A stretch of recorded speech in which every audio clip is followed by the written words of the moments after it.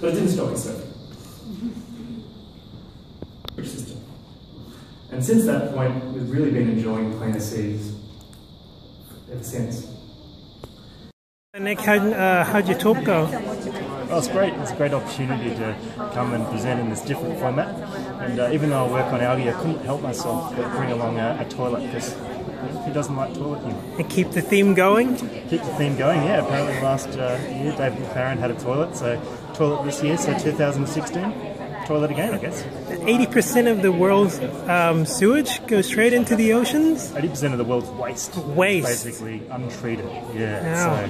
So places that have sewage treatment are obviously having very clean seas, but for the rest, 2.5 billion people, then it's a different story. How do you feel now after your talk? That's great. It's always an interesting thing to see which parts of a scientific talk people find amusing and interesting. I've already had some great feedback on both. Cool. Thanks, Nick.